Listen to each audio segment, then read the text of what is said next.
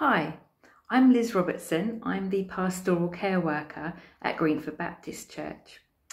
And just this week I was remembering that before lockdown, I was sensing that God would want to challenge our ways of thinking, our mindsets, because I think we get locked in to a particular way of thinking and we accept the status quo. And I think God was wanting to invite us to allow him to expand our minds and the way we think, and not to accept that this is how it is, but to actually dream big with him and have our minds opened up more to the myriad of possibilities that we as his children have access to, and not to accept the same old, that this is how we do things and this is how it's always going to be. And then I thought about what's happened to us as church during this period of lockdown, that it's forced us, if you like, to see things differently. It's forced us to do things differently. And I would say that when we say things like, church is shut, when is church opening again? That I would challenge that and say the church isn't shut. The building is shut, but the church, that's us, we're always open and active. And yes, we don't meet together physically, but the church is still full of the Holy Spirit, and we are finding ways of connecting with people, and wherever we are church. So the church isn't closed. The building might be, but the church, you and me, we are open. And it made me think of Romans 12, Romans 12 verse 2, where Paul says, don't copy the behaviour and customs of this world, but let God transform you into a new person by changing the way you think. So we're changing the way we think about church. We now have online on a Sunday morning. That's a new way of seeing church. And people are joining online. In the Passion Translation,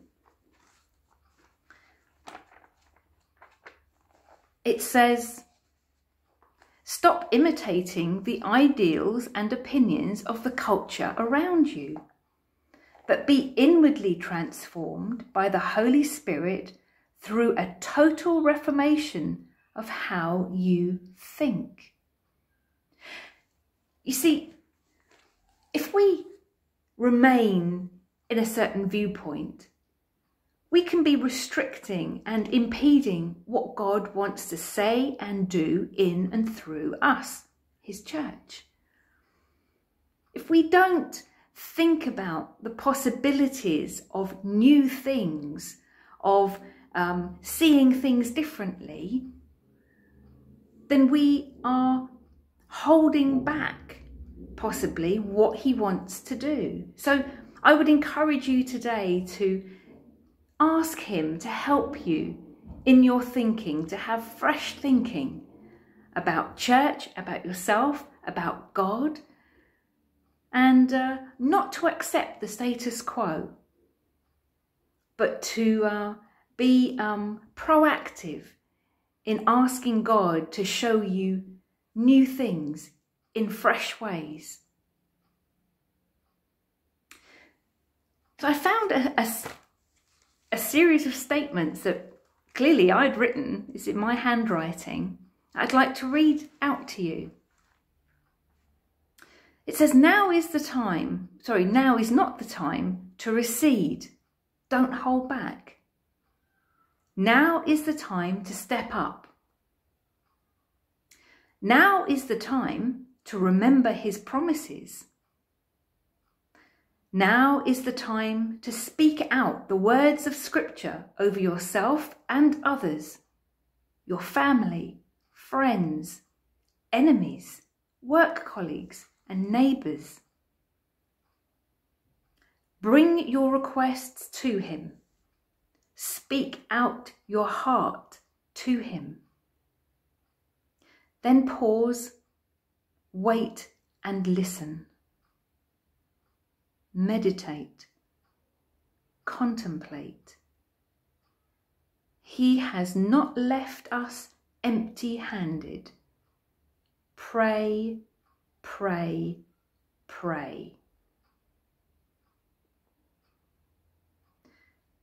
So some of those statements might resonate with some of you as ways of encouragement, as ways of spurring you on. I had a verse this week that I believe the Lord gave me in Thessalonians chapter 5, verse 18. Be thankful in all circumstances, for this is God's will for you who belong to Christ Jesus. Our relationship with God is not dependent on circumstance. How we feel may be impacted by our circumstances, yes, but we have the offer of the joy of the Lord that is independent from circumstances.